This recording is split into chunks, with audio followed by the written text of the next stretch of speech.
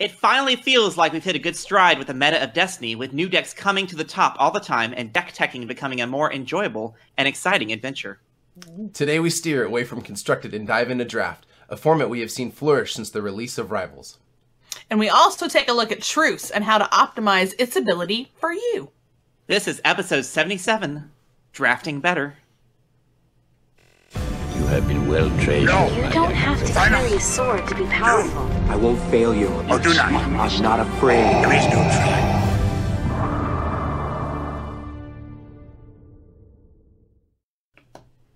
All right.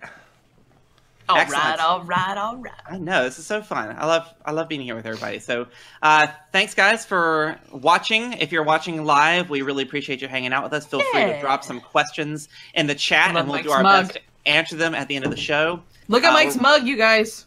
What is Mike's mug? Mike has a Porg mug for those who can't see it, and it's amazing. I was holding it up while I was drinking. I just have a monster because I have my koozie. I need some energy.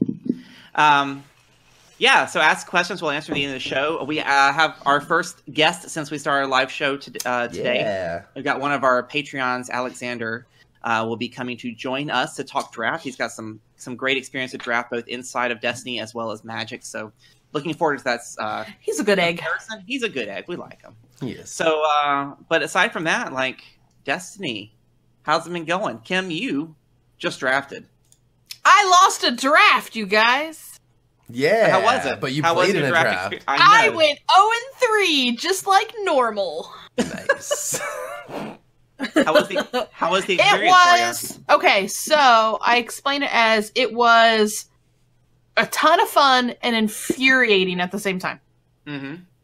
From when you're so used to having a deck that clicks and works, and suddenly you have this hodgepodge collection of things that you threw together that doesn't click in any way, shape, or form. And for every one of my games, I came out the gate really hot, and usually had a pretty good advantage starting out. And I kept saying it was going really good until it wasn't, and then as soon as it wasn't, that was the end of that game. The guy sitting next to me, shame on us, but he ended up with EOB 1. Ooh. I let it go. I shouldn't have let it go past me. But I was at that point looking. By the time the second one came around, like I even teased him. He's a good buddy. I even teased him and said, I should hate draft you. I'm just saying, I should hate draft you. Yeah, you should have. And I didn't. So I ended up with Saw and Callus. So I was going red yellow. All right. Which actually did okay. I think where I made my biggest mistake was still trying to get 3 upgrades out on characters. Like I actually had okay weapons, and I had the vehicle that's in the Rivals deck. Its name that just Fang Fighter. Fang Fighter. I was like, it's something weird. We'll take a look at that tonight. I got that out a couple of times, which was great. But I think where I failed was getting all those weapons and paying to get them out. Left me no resources to pay for my paid sides on my characters. So I was often having to because I couldn't pay for it. Right. Couldn't get the resource. Story of my life. I was even using the battlefield that gives you another resource. And I was able to get a plot card that we were like, nobody's ever going to use this plot card. You're going to use it in draft. I was able to get the one where you start out the game causing 2 indirect damage to your opponent. Nice. That's cool. So that helped. That kind of helped, That's 2 damage. Yeah, That's so I had a decent amount of health that they had to like chunk through, but there were a few people that had 29 health. One guy, he was not in my drafting group, but we played against each other, drafted the Separatist Landing Craft, and they let him get a battle droid. Oh. They let him get a battle droid? Yeah, so it came back around. He said the droid came around, so it went through other people. And he had already drafted the landing craft, so he was able to get the droid out when I was playing him. He had 4 characters wide. Oh, he kept the droid and got it out not in his lineup, but through the landing he craft. had Maz. Oh god, who else? Lobot. Somebody else, and then got the droid out. That's impressive. Yeah, he kicked my butt. Sometimes in drafting, if you want to have a chance at winning, you have to hate draft people just so they're not completely stacked. Yeah.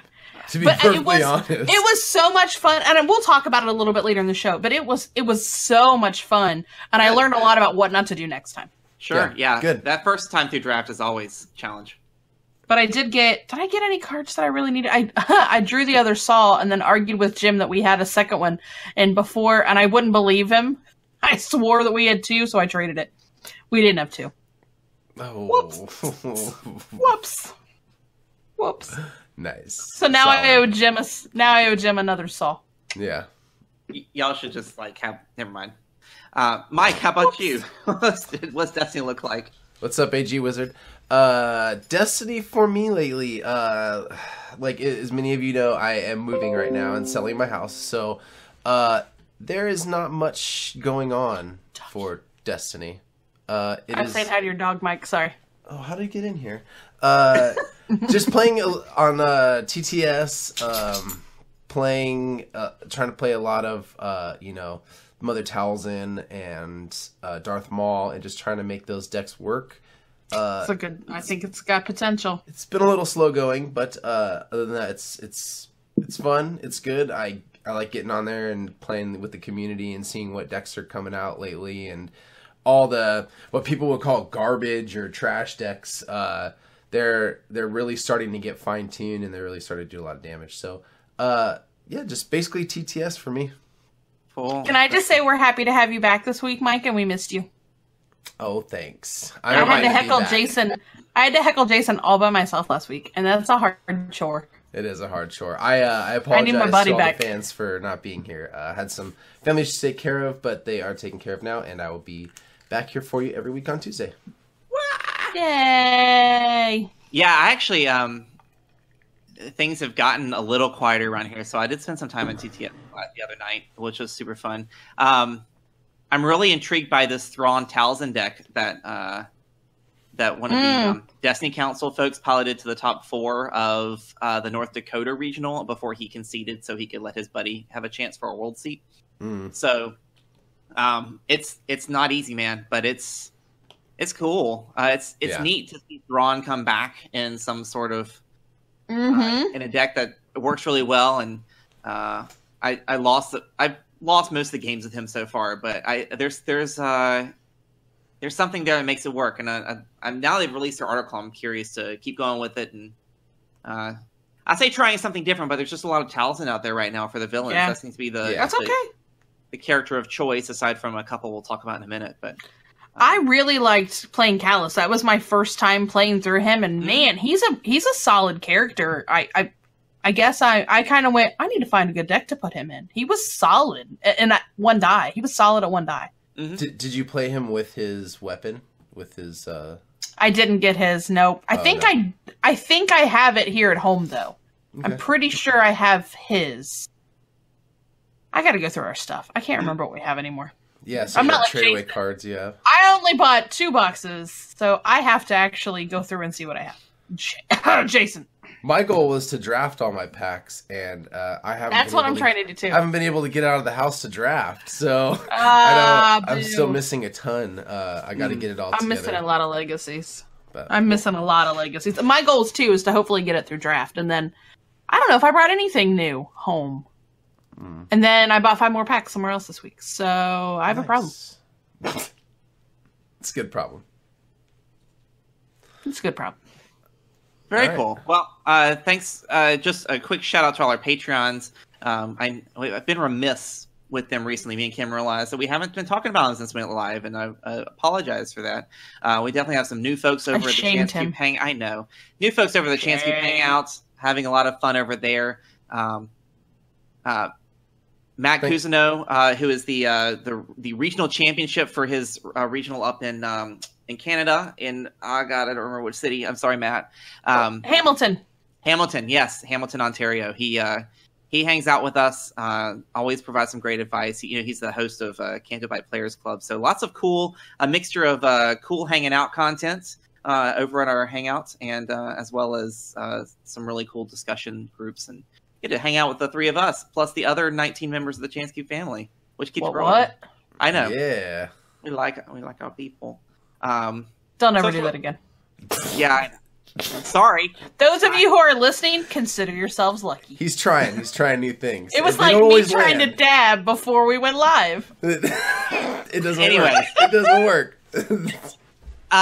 Anyways, okay, so let's just go into the Kim news can't before I do. get myself in more in trouble.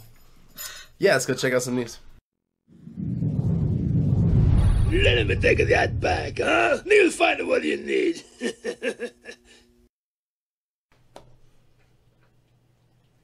All right. So we really want to, always like to take a look at the regionals that happened last weekend. It's so funny. I feel like as the regionals keep going further and further, the coverage of them gets like a little bit less and less. It's harder to find the information. It is, and I don't know why. I mean, share the love, you guys. Like, we want to hear about it, and yeah, we can't. We have 19 family members, but that does not equal 50 states. So Not quite. Not quite. I can do that math. So yeah, we need your help to get that. Yeah, math. I work at a bank, you guys. So we need your help. Give us some help. But anyways, so over in Manchester, the winner was the Hero Vehicles deck. So that was super exciting. That deck looks fun to play. Yeah, I played against it the other night on TTS, and just the number of supports, and it's I dig it. The board state, and all you just need is a solid Y-Wing, and they steal your money with Ezra, and then all of a sudden you have to take that in. No, not fair. Really? I need to try this deck. So what I've found is when you start playing a deck like that and you have all those supports out, it's almost challenging to remember like what you need to play and in the order you play it in, because it starts to get kind of critical because you're activating a lot of things on the board state to do a lot of things. So and the special chaining and stuff now too, especially with all those vehicle decks. So that's for me, that's the most challenging part, is playing a giant board state and remembering what you've got into and what you still need to roll in and not forgetting something. Absolutely.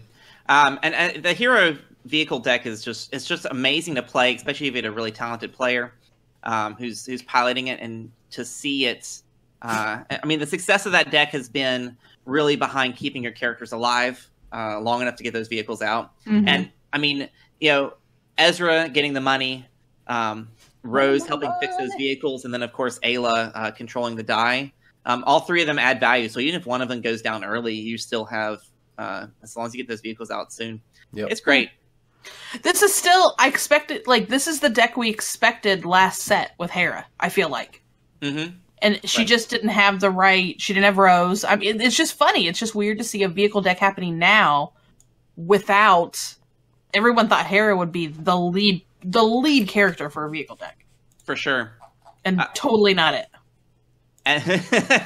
And then the next one, of course, was North Dakota, which surprised us with a mirror match in the finals with Boba Fett, E7's sister. That's the first big Boba deck I've seen. Have you guys seen a Boba deck anywhere else? No, I have not. That was the first one I've seen, and it's very exciting because I look forward to playing Boba. He's back there. I just haven't got to play him yet. Yeah, I agree. I have the same problem. You just have a Porg back there. I do have a Porg behind me. I do not have decks like you guys do. I don't know. I guess I need a Porg. You guys both have Porgs. Yes. On to other things. It's definitely not a requirement. Yeah. So I have a Wookiee coaster.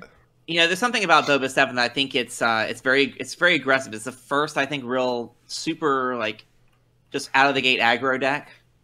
I mean, OTK is aggressive, but it's very combo-y to get to it. Whereas this one is just aggressive out of the gate with Boba and his die and 7th, and it's great. And then last but not least, always a surprise from the Tulsa Team Covenant. Their event was won by the same player who won a recent... Dallas. It was Dallas. It was Dallas. And they piloted Elite Ayla Padawan. That's crazy. So a mono blue That deck. deck's gotta be fierce, and he must be super comfortable with it. Mm-hmm. Very cheap, like economically, right? You get the Padawans for cheaper. That weapons. helps. Yep. And then I'm sure. Oh gosh, what's that upgrade? Sorry, support you should play down. One with the Force, power of the Force. The Force is with you. The Force makes things I'm cheap. just gonna keep letting you go. Thank you. All right, let's not do that. So great to see another diverse, and it's so funny because you look at if you follow the Facebook groups, and thank you, Matthew. It binds all things. Binds all things. Good job, right? Matt. Just you name look at every the Force card. Yeah, that's what it was gonna be, like that scene from Forrest Gump that we were just gonna let him keep going. Force rend, force throw. Oh Lord. Okay. The Facebook groups, right? That's where I was going. Everybody's calling for an errata on Sabine Ezra or Sabine or oh my God, Sabine. I feel like running Awful. interference is more of the problem than Sabine is. And if it was, then she would have won an event this weekend. Yeah. Well, I mean, Swamp Thing won, and then I think there was the Sabine deck across the pond that won, but she's not controlling the field by any means. So I understand she's difficult to play with, but I feel like it's more running interference than it is Sabine. Sabine's a strong character, but there are a lot of strong characters out there. So it's the action prevention that running interference does that people just like. That's what I dislike. I don't know, Force Porg. Yeah, let's get a Force Porg. But how does a Force Porg happen? I guess that's a conversation for a different That's a show. whole other show topic. That's not right for our That's show. a whole other show. So I'm curious. Like, I don't know, Jason. I don't know. Anyways, cool. Yeah, so news otherwise was pretty light. A lot of folks were talking about Worlds. Well, that was a news, right? Worlds, the random raffle seats came out. There were happy people and unhappy people. Sad. And all three of us aggravated people did not get seats. Sad people. No seats. But don't worry, we will be up there. I know keep open regardless. My wife and I are going to try on the last chance fastest finger ticket sale on March 30th. Don't use your home internet speed. Right. Thanks. As a reminder of last week. It's a reminder of last week. Those of you who tuned in last week. However, kidding, Jason, I hope you get it. I hope you are able to get. I've already seen a couple people say, "Oh, I got mine, but I'm not going." yeah. But why did you even put your name in the lottery? So hopefully we'll get one. If not, that means we can't play any of the side events, which would be kind of a bummer. However, we'll be up there on a press pass. Hopefully, knock on wood. Don't want to jinx ourselves. And Oh, your son. I was like, "What's behind you? You have like wood paneling." This is particle board. That doesn't count. Sorry. So we'll be up there covering as best we can. You'll hear more about the Chance Cube Open coming, and you'll hear a ton of stuff. It's going to be great. In fact, we've got, I know Matt Kuzno is going to be playing. I know DSO is planning to come up and play. And we're going to have, between the Patreons and us Chance Cube family folk, we're going to have a good 10 or 12 people showing up. So I think we're going to have to release some sort of where's the Chance Cube now. So if you want a late night game, you'll always know where to find it. And if I can twist Kim's arm into getting up there, she'll bring her assortment of board games. I better drive if that's the case. Yeah, assortment. So how many do you want me to bring? Yeah. So what's back here? So we bought this. I bought this for board games. So I thought, this would be really cool to put behind me, right? So I'm only using 2 shelves. She's talking about the shelves behind her. The shelves behind me, guys. I'm looking at the table and I need another shelf. So crap. I have a problem. So it's exciting. Hopefully, if you're up there, let us know. Shoot us a message for sure. We're trying to keep tabs on everybody who's coming up, hanging out, and we'll be up there. I know the Knights of Ren and Artificer have teamed up for a happy hour, which we'll definitely be at. But we'll try and have all sorts of kind of plans. So if you're going up by yourself, you will have a bunch of friends hanging out with you because that's all we do is hang out and play games until we fall asleep, which is usually like 3 a.m. I'm old. I fall asleep at like 10. Not 10 Eastern time, which is like 9 o'clock there. Jason's gonna have me try a Monster Energy drink for the first time. That's what's gonna happen. Uh-oh. Anyways, before we move on to our card tech, of course, just a reminder, we got a deal with Inked Gaming. Use the promo code ChanceCube12 to get 12% off your entire order. We've got a playmat up there for sale, but there's tons of other stuff, so check it out. Let me ask you, do we have a dice bag for sale? Do you know? Because I don't know. inquiring minds want to know. I need one. A dice bag? No, we could probably get one made. Kim, I need one. Is it your bedtime, Kim? Yeah. Yes. Actually, on normal nights, I'm totally passed out on the couch by now. No, for my rival set, like I want my own little thingamajang and I thought that would be really cool because keeping it in the box is the worst idea ever. Yeah, it is. Now, of course, we have the dice. We have the deck box that has those cool like dice. Ooh, I could buy one of those binders. No, I mean, Have you seen them in person? I have seen them in person. Somebody bought one at my local shop, and I got to look at it, and it's the inside of one of their starters or rivals in larger packaging. So, great job, guys! How's the outside? It's all right. The artwork's cool. They did pick artwork that I actually like, but it's still it's just, I don't know how durable they're going to be. That's my only They look like they're going to fall apart pretty quick. I'm pretty rough on my stuff. Yeah, me too. Dang. Moving on. Card dissection time? Yes, it is. Let's do it. Bum, bum, bum. Hello, what have we here?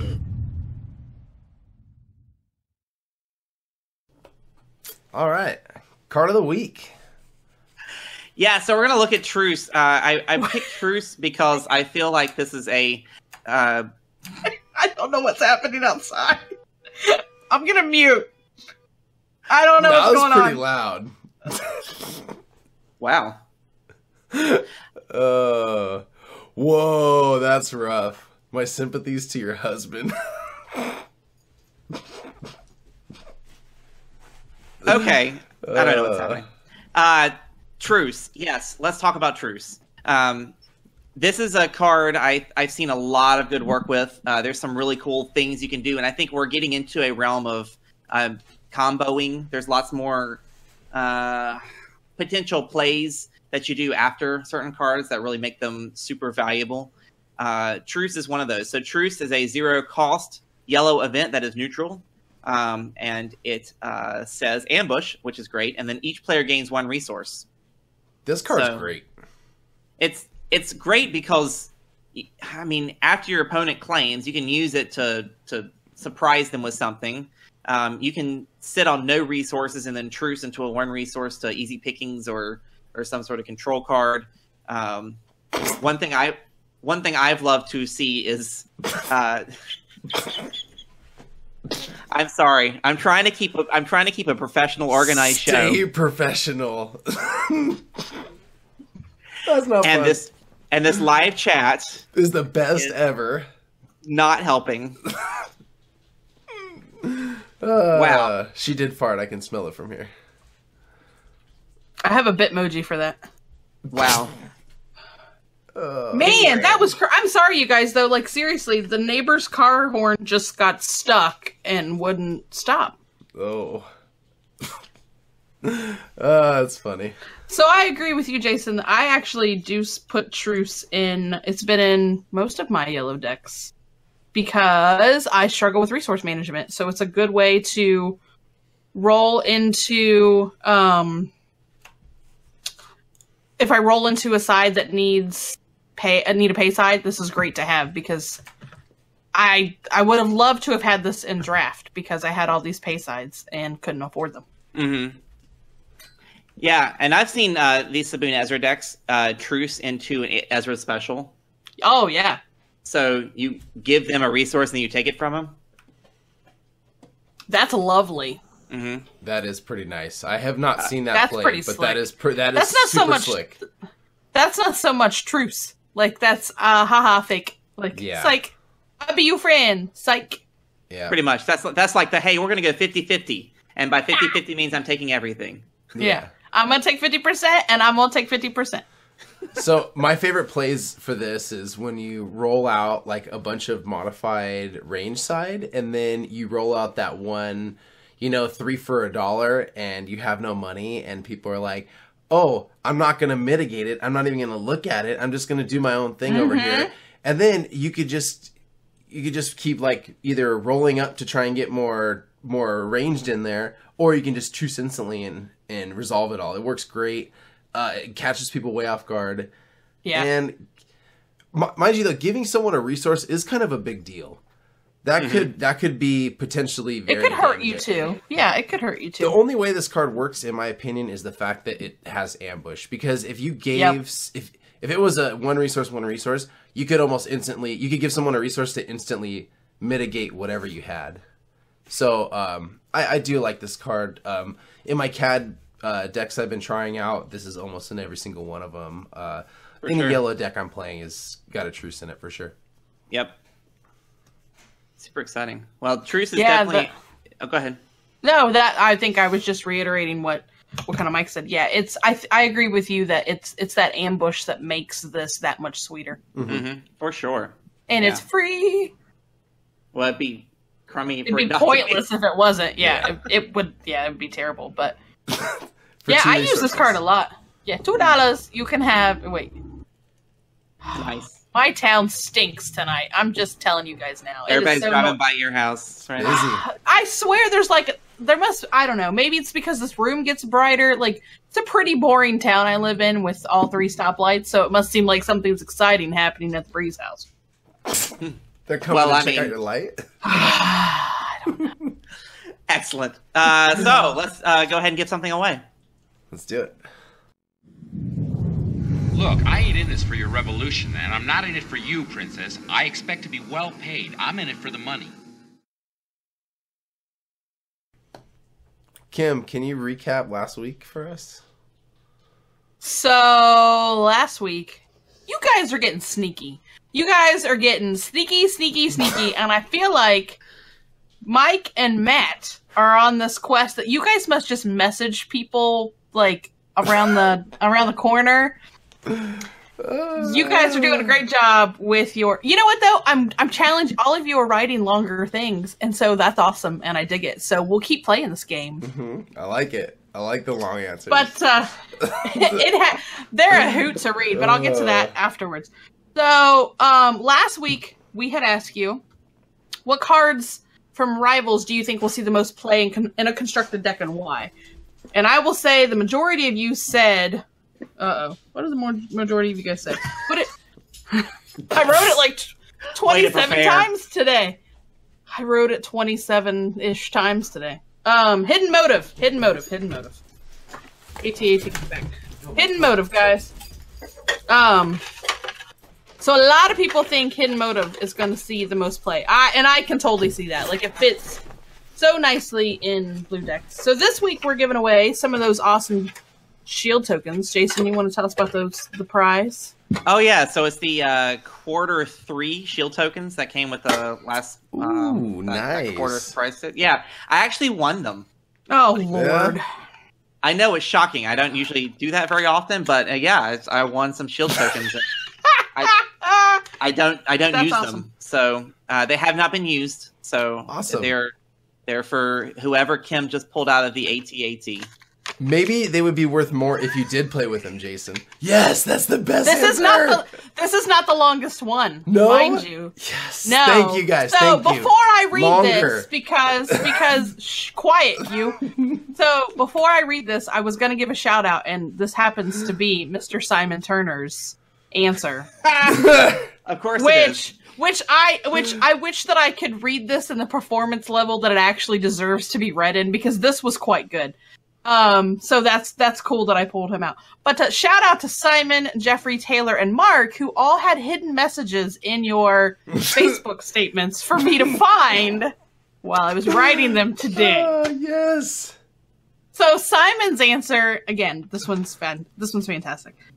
I think the lowly Jawa will see more play than expected. Why? Utini! Who doesn't want the opportunity to say Utini as often as possible? People will rig up special glow-in-the-dark eye versions, bring Lego Jawa minifigures along, and wear hoods down over their eyes as they play 5 Jawa decks. 5 Jawa decks will be sought by many people who want to bring a surprise deck to Worlds. Palpatine himself will be brought to his knees, so that he's the right height, as the mini menaces and their redeploy weapons march from here to the championship. Also, Utini! And he ended it with long enough answer. So, congratulations, Simon. Yes. Simon, I appreciate it. Thank you.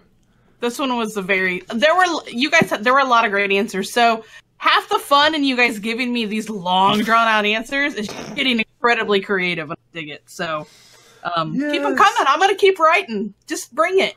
Nice job, guys. And congrats. Whole sheets of paper in there. Congrats, Simon. I'm assuming these are going to Australia, so... These are going to Australia. They may take a little time, but they'll get there. As far as this week, for everyone else, another chance to write the longest answer possible. So Kim can write it down and put it in her AT-AT. Longer. These go in the Death Star now. What character combination are you most looking forward to playing in trilogy format, and why? And the winner this week is going to get the extended art Phasma and Poe from the Star Wars Insider. I got a couple of those. Those are sharp. Sitting around. So, yeah. So we'll get a set out to the random person who gets drawn the AT-AT next week. Nice. Thanks, guys. Good answers.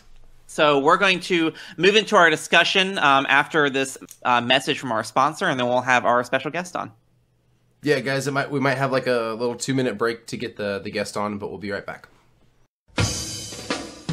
Want to get notifications when your favorite game is released, goes on sale, or changes price? This is a great feature you can find over at Miniature Market. They have an extensive selection of games, game supplies, and of course, Star Wars Destiny. With any item, you can get notifications when the item is in stock, drops in price, and much, much more. And of course, you can purchase singles, booster packs, and booster boxes, all from the comfort of your computer or mobile device. Their rewards program gives points to repeat customers to use towards discounts on future purchases. Miniature Market also has an extensive buyback program, and will even increase the value of your cards by up to 30% if you choose to receive store credit. And don't forget free shipping on orders over $99. Miniature Market, a proud sponsor of the Chance Cube. But you know what I always say. Speak softly and drive a big tank. All right. Well, we are back. We are very fortunate. This is our first guest since we went live, so super excited. We have Alexander with us here, who has a vast experience drafting both in and outside Destiny. So, Alex, thanks for joining us tonight. Thanks for having me. I appreciate it. Hi, super fun, Alex. So we're going to talk about draft, and we're going to talk about draft in a lot of different ways. Mostly, what we want to hope to get out of this discussion is just some tips and tricks. Now that draft has been around for a couple of months for Destiny, what works and what doesn't. I know early on people were really trying to talk about the use of the magic formula, which is that whole bread idea where you try and draft the power cards and the removals, and then but it doesn't really. I personally don't know if that's the way Destiny wants to go.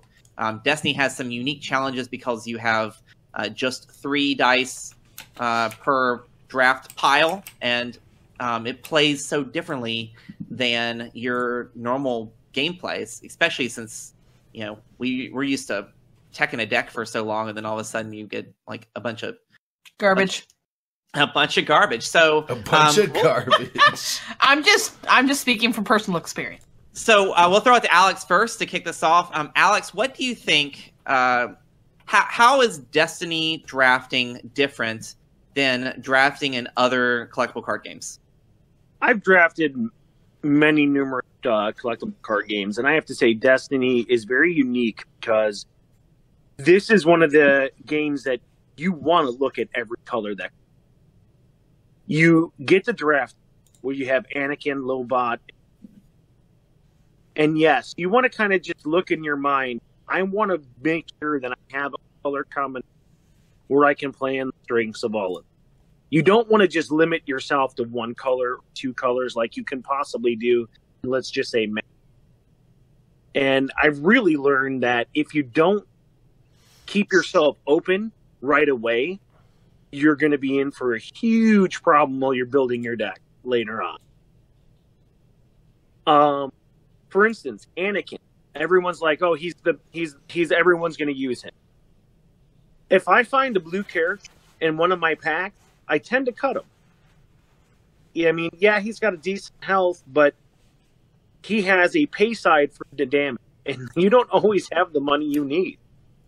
And Preach, Alex, preach. And I'm going to preach because, Kim, you say you have resource management. Yeah, he may have a resource side, which most people try. What I've noticed is they'll re-roll for damage. Mm-hmm. And I think you need in draft, you're going to take that side. Yep. You're going to claim it because you're going to need it for something else as time goes on in the draft. Yeah, his special is really nothing to look at when you're draft, because then you're limiting. Okay, I only want villain. Well, then you're classing up some really good news on them. Mm-hmm. So, and the only thing that I've said is, thank God Tank was part of the starter kits, because if that was in draft, I think I would be someone was playing. Yeah, that card is just, to me, I think Entangle's very. Mm-hmm. Thank God we're getting that in every. Yeah, absolutely. Go ahead. So what's really interesting about draft that I noticed, I'm sure the two of y'all or three of y'all have felt this too. A challenge with draft in Destiny is that we're used to building decks that have 10 or 12 dice or more, depending on the archetype we're going with. And then with draft, you're going to get what's in Rivals, which, depending on what faction you choose, you're looking at maybe 5 or 6. And then when you're drafting your packs, the more characters you draft, mm-hmm. the less dice you're going to end up having in your deck, because you can't use all the characters. Mm-hmm. One card that I've noticed that I overlooked in the very beginning, and I think everybody makes mistakes when they first start out a format, but I mean, I saw it and I just and I had it on my side pile and read it again, is Fight Back. Mm-hmm. That card has proven its weight in gold for me, because I would agree.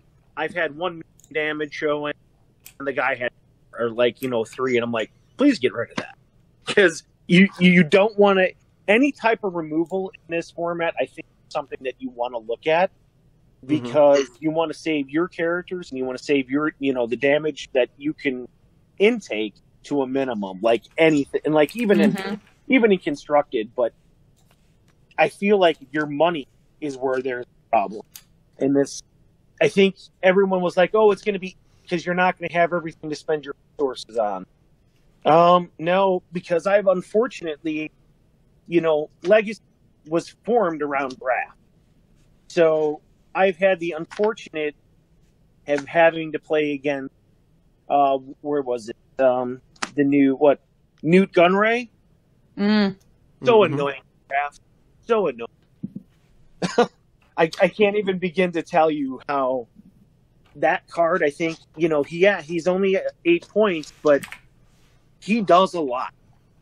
He has a 2 disc on his thing, and they're always trying to find a way to focus it in. Yeah. Oh, yeah. Now, my local shop, they had everything from to Legacy in stock, so they let us pick any number of packs we wanted from whatever sets that we wanted. And I think that's a lot of fun. I mean, that diversified things a lot. Yeah. I mean, I think your people who chose the Awakening packs were looking for that low cost removal. Yeah. And I think the people that using Spirit of Rebellion were looking for that high impact character. But like I said, we've seen these characters now evolve where the cost ratio is so much better than what it used to be. So, I mean, as much as I loved just playing Awakening and just having, hey, this is the first set. I mean, you take a look at it now, and you look at I'll be honest, one of my favorite characters out of there was Dooku. He's 1150. You compare him now to Mother Telzin, and you're like, yeah, I'd rather play Telzin. Mm-hmm. She's a 912. She may be only 9 health. Dooku's 10. So, I mean, but her ability is just that much stronger. Right. Yeah, they've evolved that a lot, I think. Just with those character abilities. And I think Awakenings being the way that they wanted the draft format to be, and I think you can see the impact of how draft has changed what people see as cards that so-called, oh, that's a lousy.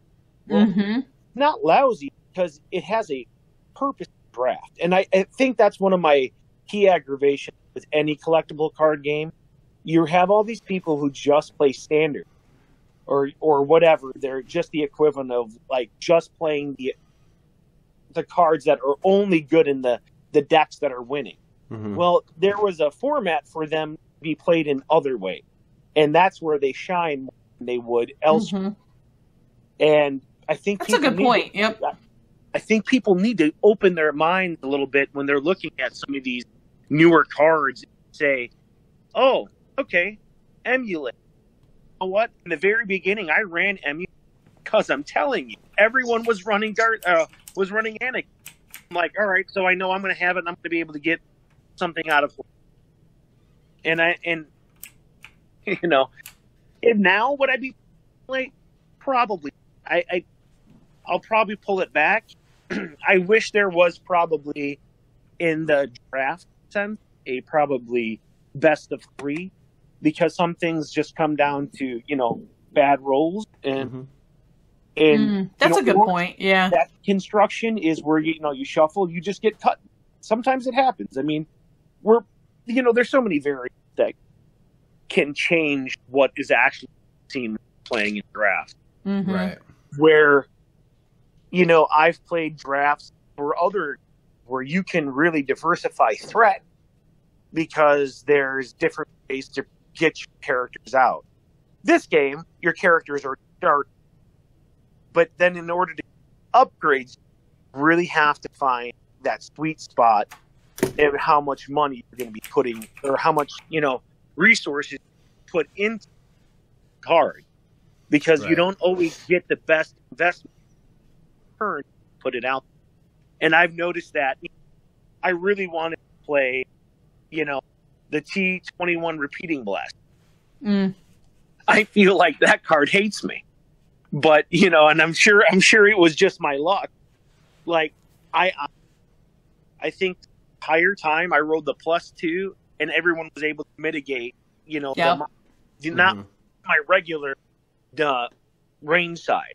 So that card, I'm like, paid 3 for it and it never paid me back any type of investment.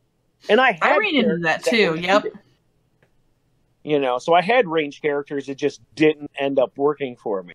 So now, Alex, let me ask you this. I know one of the mistakes I felt that I made was trying to go ahead and get those upgrades out. So at one point in time, I had Callus with 3 different weapons on him.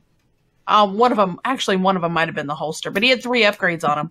But then I find myself, well, now that I paid for these upgrades, now I don't have any money to pay for the damage sides that are on some of these. And so I kind of thought, next time maybe I need to hold that other weapon back a little bit and just even though it's not as many dice as I'm used to rolling out, just let them do the work for me for a little bit so I can actually pay for these damage sides that I may roll into. Yeah, and I don't know if you remember ever playing against the Emo deck. A lot of people were playing the variant where they were adding all these upgrades to, Darth, at that time, SOR Darth Vader, where I would actually roll him out, and if I rolled 3s, I would pay for those instead of putting upgrades out. Right. So what I say is, depending on how much you're going to have to play whatever upgrade it was, at some point you just go, okay, I'm going to roll. I'm going to just get this out. Maybe I'm going to see if I have any mitigation that I could do. Then play it at the end of the turn, because then you're going to diversify your threat, because you're going to get 2 more resources in the beginning of your next turn. And I think a lot of mistakes that people make is they want to just slam down that up because they think, oh, I got more dice and I'm going to win. Well, if you can't pay for what's out there, then essentially you're still giving up your... Exactly. Yep. Breach. And also what can happen is if they have anything that can throw it back at you, that's when it gets worse. And for myself, nothing feels worse when you leave damage on the table. I think we've all been there. I mean, it just happens playing. And when you leave damage on the table, you're just like, why? Why? Right. And, resource management is such a key thing in this game that I sometimes don't. I actually won't overwrite a weapon unless it's going to give me an ambush action to resolve some sort of resource. And that's why I liked when you brought in truth, because if you can use truth to your advantage, where you're going to nullify that resource for somebody, it is just absolute. I mean, it's good for you, bad for your opponent, but it's still it feels right when you get to get it done. Is there one particular card out of the draft set that you've had any thoughts? Like, is it any good, or is it should be used in your deck? That crafted lightsaber. That's a good question. Which one? Crafted lightsaber. Yeah, that one's tricky. I play crafted lightsaber in almost any blue villain deck I'm playing. That thing just does work. And I don't mind playing it on an exhausted character because, like you said, I usually wait to play my upgrades toward the end of the round, so I diversify my threat, showing that maybe I do have some sort of mitigation in my hand. So you either better resolve, you better figure it out, because I have, you just, like you said, diversify my threat. So that's why I really like crafted lightsaber. Yeah, and honest, I think it was probably one of the smartest cards they made for new players in draft. I really think that they were trying to show them you don't have to play it first and make it good. Yeah, and they taught you something without teaching you, basically. Yeah, and they're like, look, you play this, you're going to see the result next turn. Right. And I think everyone's biggest mistake was that rush. You want to rush in, you want to do all this damage. And draft does not go fast. No, not at all. I think it is a very grindy, very slow. You have to be very thoughtful what you're doing. Mm-hmm. And thank God for Lobot, because I love Lobot's gotten a lot of love, I've noticed. Cool. Like, even in some of our comments, like, in our question last week, that was probably the next highest mentioned, I guess, was Lobot seen play. And somebody else had made a prediction that they think, like, by the end of this meta, before we go to the next set, that you'll see Lobot appearing in some of the high-performing decks. So I'm curious to see if that pans out. Well, look, the only thing that he has against, in my opinion, is that 9. But that's still not that bad, considering if you're looking at Mother Talzin with health. Right. So, but, his point value is 10-13. It's kind of a weird spot, because everyone goes 10-13, I'd rather play Yoda. I mean, and that's just kind of, but that's also going to be a different deck entirely. Right. But, I mean, you look at him, and I honestly say he's got one range, he's got one focus, he has one shield, he has a resource, and he has the special. He gives me any... Right. And then, of course, the blend. Whatever side I roll with him, I'm happy. Especially in draft.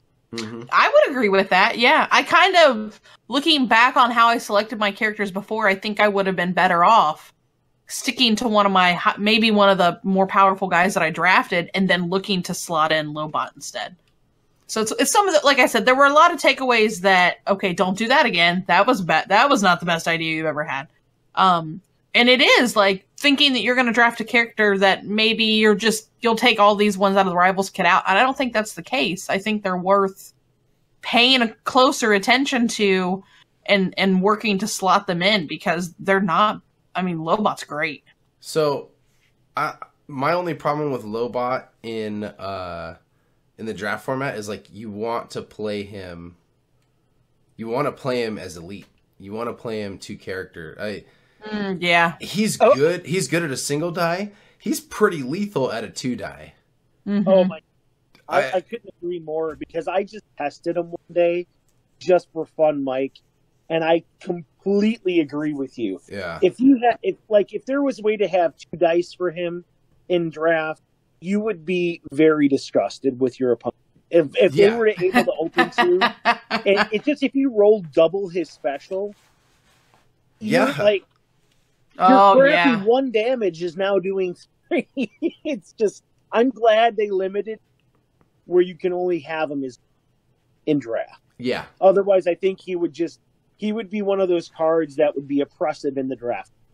Well, he would also make it unfun, and exactly. Final Fantasy has said quite a few times that this game is being changed constantly to make it continually be fun. They don't want to make it to where there's one deck just smashing everybody and it's not fun for everybody else. So I think that's why maybe you're not allowed to get 2 Lobots in draft.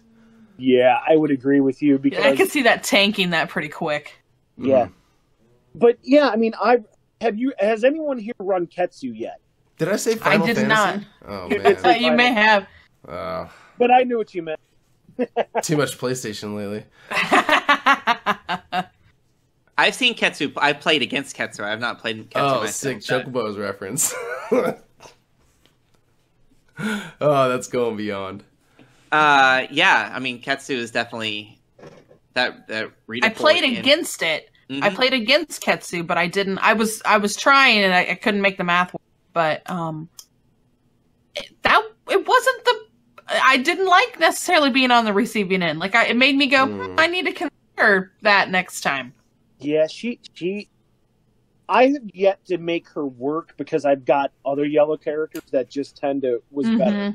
One of my drafts, I had a Gamorrean guard, so he was worth his weight in gold as being guardian. So I played the big pig and was just happy with it. So.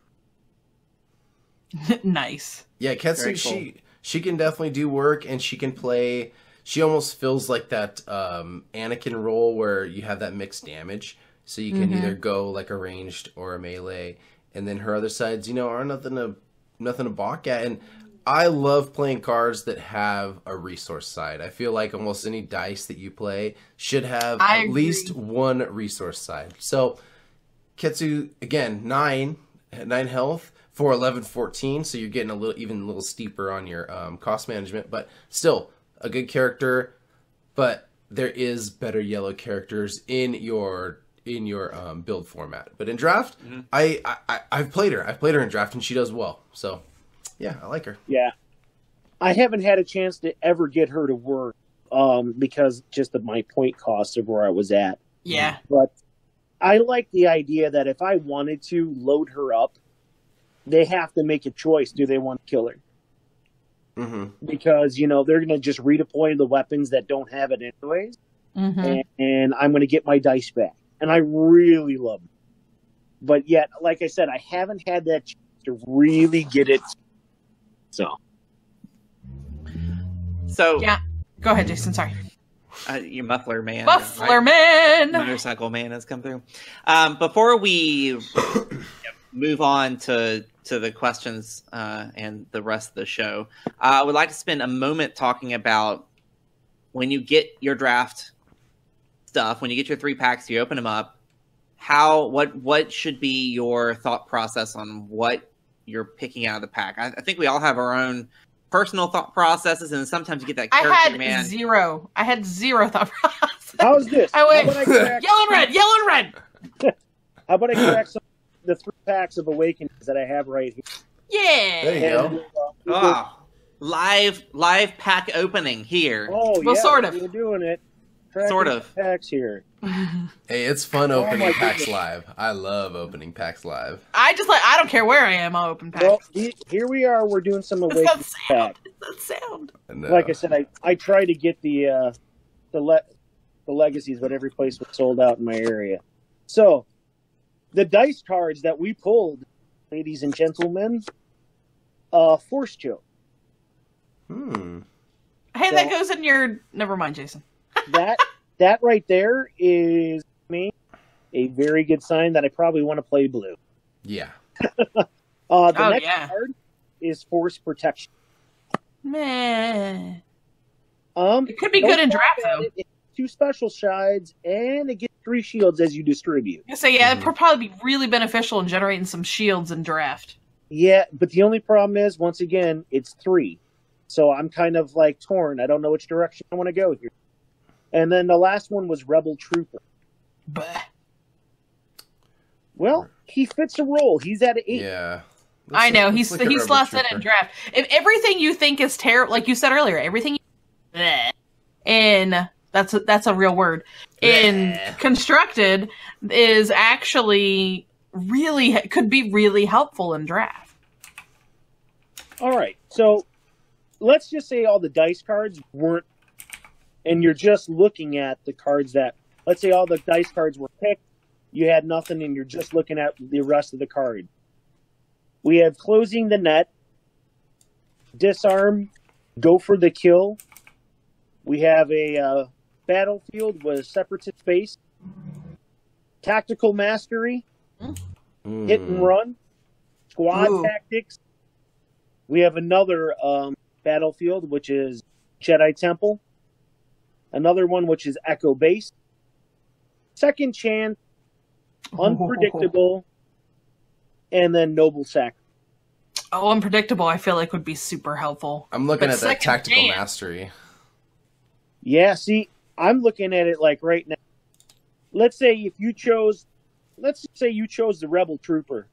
All right, maybe you wanted to go red. You wanted to have that Guardian key ability. Mm-hmm. That's true. But, it doesn't matter because you can use anything in your deck. I'm out of this pack. Disarm is a card that people are overlooking. It is. Does everyone remember what Disarm does? I'm going to bring it up right now. Everyone will see it, so I don't have to read it? Yeah, everybody is looking at it right now. Go ahead and read it just for if anybody listens. Remove one of your dice showing damage. Either melee or, Well, all damage. All damage. All damage. Yeah. That dang. To discard a weapon or equipment from play that costs less than or equal to the value of that die. That thing's helpful. That's an amazing card. And see, in draft, I'm looking at that. Yeah. It's a nice card. I'm also looking at Tactical Mastery because that card is just good. And then for myself, I like the idea of Second Chance. Mm-hmm. Because I know it's a little expensive, but when you can put that down on if you're playing a yellow character, that is really, really good. That's buying you a lot of time that you need. Oh yeah. I mean, it buys you time in constructed. I mean, it's a great, and I'm just thinking in draft that may be just a little bit that you need to either mill your opponent or get that last bit of damage out there. Yep. And I said, this is pretty interesting because you saw this pack, and if you decided to choose that Rebel Trooper, I'm pretty sure you're going to look back and be like, hey, maybe if I get another non-unique or whatever, it can happen sometime. But Squad Tactics was in that pack. You want to kind of look back and I'm like, is this card going to come around again? Am I going to get a couple of non-unique characters? Maybe, maybe not.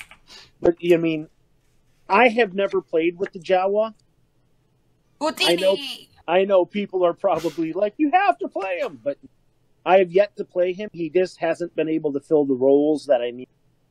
Yep. But out of that pack, minus the Battlefield, I definitely would be looking at Disarm, Tactical Mastery, and Second Chance. I think those 3 cards are something that are worth looking at. Oh yeah.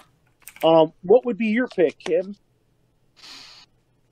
I would probably still nab the Second Chance. Okay. And I can't fault you for that because I think that card is very good. What about you, Jason?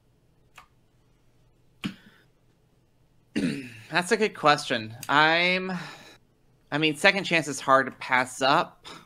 I already have it. You have to pick a different card. Okay.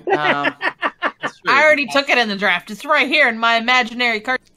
Okay, well then I'm probably going for I'm probably going for that Tactical Mastery because action cheating in draft doesn't happen. Huge. Mm-hmm. And anything to give yourself a leg up and get extra dice and resolve and claim it.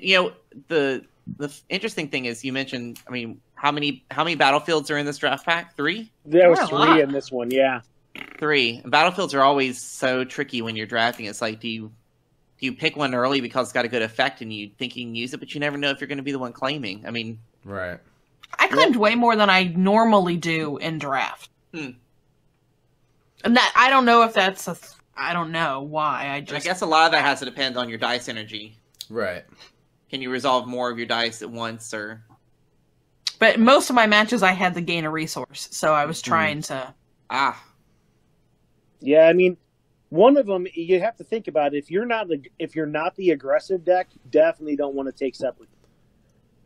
Just don't. I mean, it's dealing 1 unblockable damage if someone claims, and that's no fun. The other one gives a shield, and we all know shields are good, but if you're not claiming it, you're giving it to your opponent. Exactly. And Yeah, you're just making your battle harder. Yeah. Yep, and you're just going to be having to chug along and chew through it. Mm-hmm. And the other one is looking at the opponent's hand and discard 2 events from it. Ooh. And once again, if you're not claiming, it could be bad for you. Mm-hmm. I think out of this pack, as much as I like Disarm, I think I would go with the Tactical Mastery at this one as if this was going to be like my second pick after, let's say, there was no characters. Yeah, Tactical Mastery. Action cheating in draft is just beautiful. Mm-hmm. I was That's able a to good point. Yoda one time in special chaining. Yeah, it was great. Ooh, yeah. Even if I had opened this pack straight away and saw that Rebel Trooper, I probably would still take the Tactical Mastery, to be perfectly honest. Over the Force Choke? Or the this was in the Force Choke pack? So let's say those dice cards were there now. Would you take Force Choke, Force Protection, Trooper, Disarm, Mastery, or Second? That makes it difficult now. That's with those 3 dice cards in there, I would probably have definitely taken Force Choke. not technically because I would play it, but because it's an amazing card and I would play it down the line. Are you hate drafting? That would almost be a hate draft. That would be a collection draft right there. But also that card would be awesome in draft. It's only 2 cost, 2 disrupt, 1 discard, 1 resource, and then 2 of the special size, deal 1 unblockable damage to another character. Then you may turn 1 of its character upgrade at any side. So you're getting to do some damage, and you're also getting to do some mitigation. It's awesome. I would totally take Force Choke. Yeah, for me, I would definitely be taking Force Choke as well. Just because I like that disrupt so much in draft. And once again, I'll never be unhappy with what else I roll on dice, maybe except for the blank, of course. But either way, the blanks. What I really found funny about these 2 packs, these 3 packs, is blue character only, and then we have a red. So whatever you're going to be picking out of this, you're going to have to play blue. So you're almost putting yourself into that Anakin if you don't find another blue character. Which, is fine. But yeah, Force Choke is just very strong. It does what you need it to do. Yeah. That almost instantly would be pushing my deck toward an Anakin Lobot combination of some sort. So we got 10, 13, and we still got 10 points. So yeah, you're probably almost even looking like at a Jawa Lobot Anakin at that point. If you see no other characters sitting on the deck. But if you were able to pull that Rebel Trooper, I would probably slot that Rebel Trooper in over the Jawa, maybe. Yeah, if you got that. Yeah. I don't see the Rebel Trooper back to you. No, probably not. But, I mean, you got to also think there's other people in the draft. Maybe if everyone was doing the Awakening, you got this back. I mean, Rebel Troopers, I would definitely not be unhappy playing him. I like anything that has Guardian. Mm-hmm. I think Guardian is one of those key words that people sometimes overlook in draft. I mean, and in general, in a lot of Destiny, I've been talking about it for a long time. I think Guardian is very important. I would totally agree in general that it's My my biggest complaint with sealed, and I know we're talking about limited format, and I know everyone's saying the same thing. You get to open the packs, and then there's a guy next to you pulls like 4 of the, the legendary. At that point, I don't always get upset about that. It still makes sure that the person has to know how to construct a deck. Yes, they might have an edge by having a card that's a little better, but if they don't know how to construct it, and how to play it, ultimately it's all about the person who's piloting. And it's a dice game at the end of the day. It's a dice chance. You still got to roll, like you said. Absolutely. Yeah, did you hear me say earlier, Alex, we let the guy next to me get Obi-Wan? I did hear that. That kind of pained me. He's lucky I like him. Rob, you're lucky I like you. I keep reminding him of that. Yeah, I'm going to say this.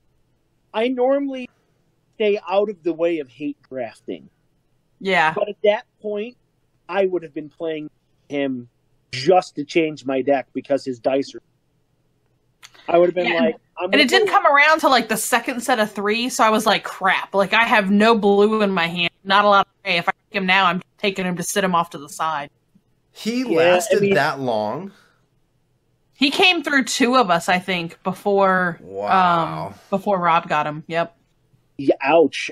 Someone should have seen that earlier. So I'm not the only one to blame, but yeah. If he was sitting right next to you, he didn't win. He ended up going 2-1, I think, on the night. But that just is. Oh, that's just scary. I just love Obi-Wan anyway. I was like, oh, I believe I'm hurts. doing this. Yeah, that. Whew. Yeah, I think I would have just hate drafted, and I don't like hate drafting. I don't either. I was like, I looked at him and I looked back at it and I looked at him and I was like, I have 2 at home. Like I already have Elite Obi-Wan at home. So I was like, man, like it's. That's tough. And there was something else in there. I can't remember what else was in the deck that was more helpful to what I was trying to do. I can't remember what it was, but. Okay. That kind of makes me laugh. You're like, I don't know what it was, but you remember the Obi-Wan. I can remember the Obi-Wan, but I cannot tell you what the other card was. That's perfect. I love it. Classic him right there. Oh, that's awesome. Well, this has been, we could sit here and talk about draft forever. Oh, yeah. I needed this pep talk last week, Alex. That's what I told you. Well, here's the thing. I know that I've heard that there's draft on TS. It's a little finicky. You have to use a website to basically render the packs the random packs. So it's a little bit finicky, but yes, you can do it. I had heard that. I still haven't figured it out. Yeah, I definitely still haven't. I can barely figure out TTS. As it is, I don't know that I should tinker with that. Jason, if you don't mind, I'd like to throw a shout out. I have a national qualifier coming up the end of March, at Adepticon in Chicago area. Chicago area. It's going to be in Schaumburg, Illinois. That's where it's going to be at. I'm looking to get games in because I'm going to be in the Legacy and the the Infinite format as well. Nice. So I'm going to try both. I'm crossing my fingers that I'll get 5 wins just so I can get. That's cool. I can get a nice card. But yeah, if anybody wants to practice on TTS, please hit me up. Cool. Excellent. He's an all-around good guy. I'll vouch for him. And where else can they get a hold of you, Alex? I'm on the Discord. You can also look me up on Facebook, Alexander Helt Jr. I'll be easy enough to that. I'm not scared.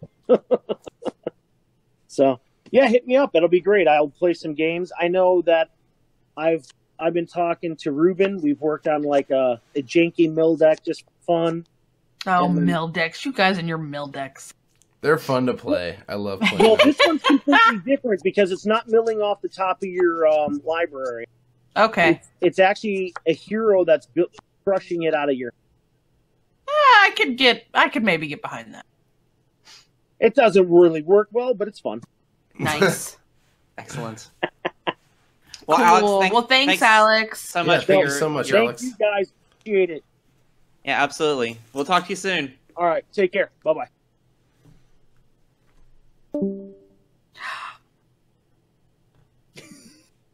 Whoops. I would. Hold on. Ah!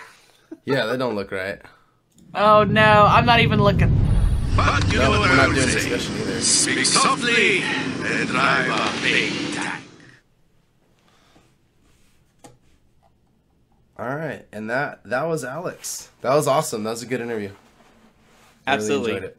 He's good people. I like Alex a lot. Yes. Yeah, he is very good people. He helped. He is one of the. He helped me. Between he and Simon, that's how I got my. Oh, nice. Absolutely. Yeah, that's great. So, of course, we're at the towards the end of our show here. We've got a few questions that have been asked on the chat that we're going to do our best to answer. The first question came from Crumb1138. Wait. We didn't do our cool transition. Oh, sorry. Hold on. Pause real quick. There can be no mistakes this time. All right, now you may go, Jason. All right, so we're going to answer some questions. We have a couple questions that have popped into the chat throughout the show. First of which is going to be from Crumb1138. I see what you did there. Ayla, best caustic character in Legacies. I think she'd have a run for it. And I don't think anybody saw her coming. No, that's very true. Right. And she's getting so much love lately. I like her a lot. People didn't look at her as intently until the Yoda special chaining started. They're like, oh, wait, Poe and Ayla can do it too. Yeah. But I know, right? Yeah, maybe. I dig her. Hey, what's up, AG Wizard? Oh, hey, and shout out to Crumb. He gave us a big share over on the Indianapolis webpage. And thanks, man. Yeah, and he's been talking it up in the chat tonight. So thanks, Crumb.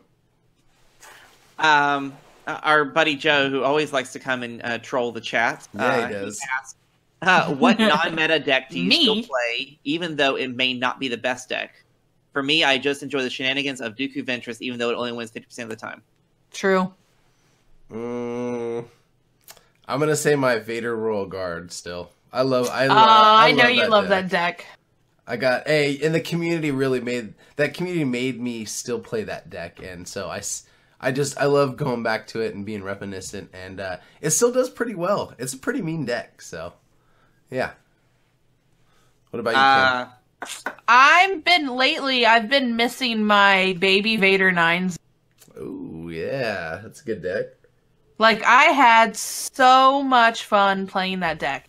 And I didn't play it like a jerk, so don't even start on me on that. I didn't overwrite like crazy on 9s. I was fairly, I don't know, I held back a lot on that. I would overwrite here and there, but not to the extent that I got with him. Mm-hmm. I didn't balance ambition to 5 more. I didn't do any of that kind of stuff. Oh, that hurts so bad when that happened. I didn't play him like that. I played him pretty laid back, but they were just fun to play together. Like, I don't know. It just seemed to work well. Even I didn't win a lot with it. I would agree. Probably 50% of the time, I probably won with that deck. AG 9s is FN2199. FN2199. Yep. And I still will always love Han Lei, even though it probably only won 30% of it. You've talked about that deck a lot. We know how much you love that deck. You love your Han. But I think it's just because it's the first deck. This is my first CCG, so this is the first deck I built all by myself, like a grown-up. And it did okay, because it was just Awakenings at the time. Like, It did okay, so... and it's Han. Yeah. Well, you can probably guess what I'm going to say, so it's not really worth saying. You like, I was going to add something sarcastic, and I decided not to. I held back. I know, I can't think of anything witty either right now. I couldn't think of anything witty. It's too late. It's past my bedtime. Tell us, Jason, what is your favorite pairing? It's not a pairing at all. It's the man Palpatine! With his force landing like this. No, that the Jawas made drop to his knees, so he was the right height. 5 of them. So says Simon. And also, do they keep seats open for all regionals still to come for Worlds? Yes. I think so. Yeah, because that application form is still up, even though the random draw form is not. You can still access the reserved seat form. Yeah. What? Okay, wait. Explain. So if I win a regionals, that's not happening. You win a regional, you get a then world you go. seat, and that is Okay. still Yeah. First thought you meant I was like the application that I already got disinvited. Like, wait. Okay, no. I got it. I got to go win a regional. I'll get right on that. There you go. Then a late entry here from Wiki Prodigy. I like that name. Who pairs with Newt Gunray well? Wookie. Okay, so Newt is he is a 8/11 villain with 8 health. Red. Is he red? Yes, he is red. He shows 1 indirect damage, 1 focus to disrupt a resource, +1 modified resource, and a blank. And his character card reads: each opponent gains 1 fewer resources during the upkeep phase to a minimum of 1, unless that opponent discards the top 2 cards of their deck. So he is nasty. Pretty nasty. He looks like, personally, I have not played him, and I have not seen him played very well yet, so I don't know who he'd be paired best with, but I see him in a single die format in some sort of milling deck. Control. I would say mill. Yeah. Could he go with Jabba? Yes, he can. Let's see. Oh, that's not. Jawa. Yeah. Yeah, I'd love to see more. I think Newt's seen some play in some decks, but not a whole lot. Not huge. Yeah, the Hut's 11-14. I got him the other day. So you could run Pizza the Hut. Let's see. You could run an Elite Jabba at 14. Ooh. Newt at 8. And then who else could you run? So Wookie Prodigy says he's running Enute Kylo Royal Guard. So you're basically using Newt. Zing. So you're using Newt as for control, and you're nice. And then that's a good idea. What Kylo? Kylo 2. So you're also running Kylo for control, and then your Royal Guard for your Guardian. Guardian. I like that, Mike. Very cool. Very exciting. I like that idea. Yeah, that's interesting. Because I do like to. I would like to see Newt in some sort of control, because bringing someone down to a single resource around that's critical. That would hurt. That would make you really just. I don't know. I'd just be really upset. Gonna limit their options. Yeah, I mean, it's gonna take them way longer to get put any kind of upgrades down, and they're not gonna have much of an option to mitigate your dice unless they have free cards. But and there's plenty of those out there. But very cool. Yeah, so he's doing it to Guardian the damage for Newt, and then he's getting focused. Okay, cool. I dig that. That's a cool little deck. I'd like to see that. Maybe Wookie, do you play on TTS? If so, maybe I can see that deck played, or you can give me a little rundown on TTS one day. That'd be cool. Be awesome. So, as we always do at the end of the show, we have a little Star Wars moment, because Star Wars is what this is all about, and we're all Star Wars fans here at the Chance Cube. Because Star Wars is awesome. Yeah. Unlike those people who play this game and have never seen Star Wars before.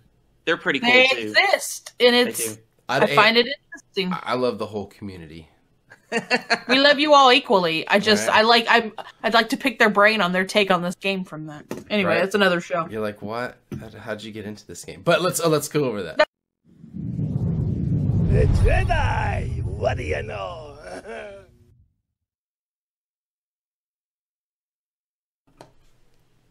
All right. Jason, what is new with you in Star Wars? You can take the one I was going to say, Jason. It's okay. Rebels. Whoa. Oh, hey, Joe wants to talk about Rebels, too. So we can't actually say anything about Rebels, and Mike can probably close his chat right now. Yeah, I could mute it if you guys want to talk about it. I'm worried about the chat. No, we don't want to talk about it. No, because other people it just aired. There's only, there's only, one episode left, right?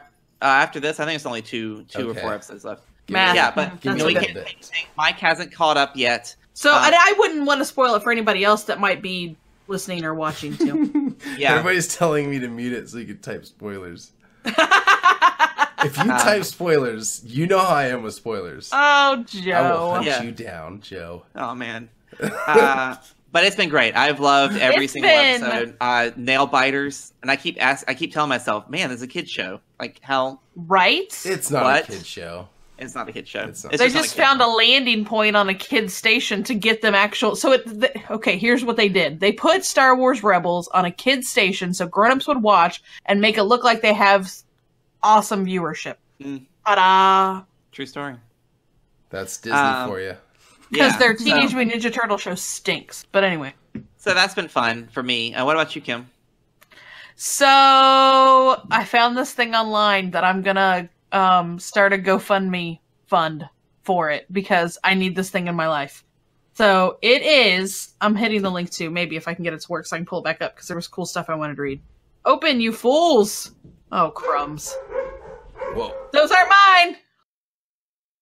Although mine did it a minute ago. Okay, fine, it won't open. Mine won't. It is an interactive Chewbacca, you guys. This thing is freaking amazing. It is probably a child's toy, but he roars and he makes all kinds of other noises. You can rock him to sleep and he snores. He's a total interactive doll. They said there's like some other Easter eggs and stuff for him. So they announced it. Hasbro announced it at the 2018 New York Toy Fair. We gotta figure out how to get to the Toy Fair. I'm just saying.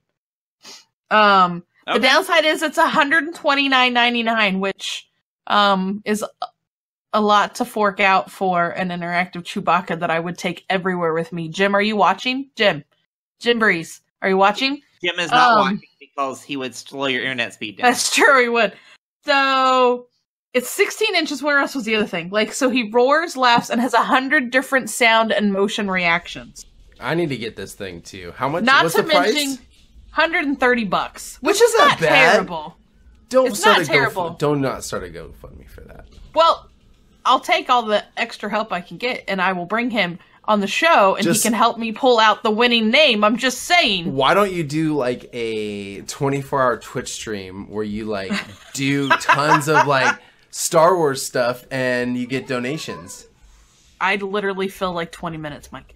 It's not that hard. It goes pretty quick. You should. That's true. My family just got home from Disneyland. I can hear them. Oh, you're totally outside. That's why the dogs went crazy. So the people yelling outside my house are probably just cow tipping or something. Then that's all they were talking. What about you, Mike? Oh my god! I almost spit that drink out. I'm sorry, Mike. Besides my sweet porg mug, what is new for Star Wars? Again, like this move is it's like taking up so much of my time. Lately, my youngest daughter, every night when I put her to sleep, she wants a story, but she doesn't want like a real story. She wants me to make up a story, and so she'll pick like 4 characters from the Disney realm, and I'll make a story. Nice. And lately, it's been a lot of R2-D2 and Elena of Avalor. So we're doing. We're in crossover city lately. That's amazing. Yeah, and then like I wrapped in a little bit C-3PO, and I'm just sticking with like all light side, but right now. But yes, I've been making up a lot of random Star Wars stories. That's lately. awesome. Have you seen the cool little like 5-minute bedtime story Star Wars book that is out for kids? Like it's an inch thick. Yes, yeah, I've got a bunch of them. The 5-minute Star Wars stories, right? Yeah, like I've almost picked that up for a couple of different. I have it. It is very in my good. Life. My daughters love that book, so I would pick it up. Even it's good for you too, and so all that stuff is supposed to be canon. So pick it up. Yeah. Well, we've talked before about how I probably got about 5 minutes reading a book before I fall asleep at night, so that might be the perfect amount of story for me. Very cool. All right, it's true. Well, one thing to point out, like it is with Mike's porg mug that's happening back here, I can't help but continue to picture Chewie trying to like eat said porg because he's drinking out of the porg's head. Dude. And I thought about this all stinking night, and somebody just mentioned it in the chat too, and I was like, it is kind of like he Chewbaca'd one of those porgs. I'm just saying. That's what's up. Yeah. But if anybody wants to send me ideas that I can stream so that I can, you can donate and I can get this interactive Chewy, I will bring him on the stream. I will donate my time to moderate and to make the overlay for it. I will do that. How much? But like he could help us pull out the winning name for the week. Like, can't we write this off as like a business? Come on, Chase. And then there's got to be a loophole. Technically, you could. You could My finish tax accountant would. The whole stream would be you rocking the and then he'd fall asleep and then he would snore, and then that would be the end of the stream. It'd be awesome.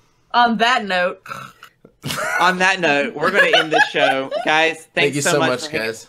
Those who are watching live, we appreciate you hanging out with us. For those who are watching this later, please give us your feedback. If you feel like we're leaving you out on something, we want to make sure the show is good for everyone. Mm-hmm. So just holler at us and say, holla. Do something different, and you know what? We're open to feedback and suggestions. Kim at thechangecube.com. Keep those long Facebook posts coming. The longer, the better. Absolutely. I got you. If you're so inspired, we've got the Patreon. You can also, of course, subscribe to this channel here. If you are a Amazon Prime member and have not subscribed to a Twitch channel, that's free. You get to subscribe to once per month for free. You have to. Every month you have to subscribe. We don't automatically renew, but we still get the bonus from it. So it really helps us out, gets us these places, give you some. Look at that. I know. Do you see that? You get a little die when you subscribe. That's me, guys. Thank you, Mr. Hill. That's my Smurf account. So yes, you do. You get that cool little emoji. So yeah. It's just one of the little perks. And you get everything that a Patreon member would get at the $5 level, so that includes that's some of those sweet alternate art cards. Yeah. Stay tuned on Facebook. We'll show you what, there's some new excitement coming to those cards. And you get in the Hangout, which is pretty awesome. Absolutely. We're in the Hangout. Yeah. Cool. Joe's there. Thank you so much, folks. Posting polls. Have a great week, you guys. Have a good night. All right. Bye, guys. This has been The Chance Cube, a Star Wars Destiny podcast, a non-profit organization dedicated to building community through gaming. Visit our website for all things Star Wars Destiny, including our price watch, meta tracker, and latest articles from the Chance Cube family. Find our latest videos on YouTube, follow us on Facebook, Twitter, and Instagram, and visit us at patreon.com/thechancecube. Your patronage allows us to grow this program and help us give back to the gaming community by sponsoring events, giveaways, and supporting our own community building initiatives. This is Mike Hill, the voice of the Chance Cube. Thanks for listening.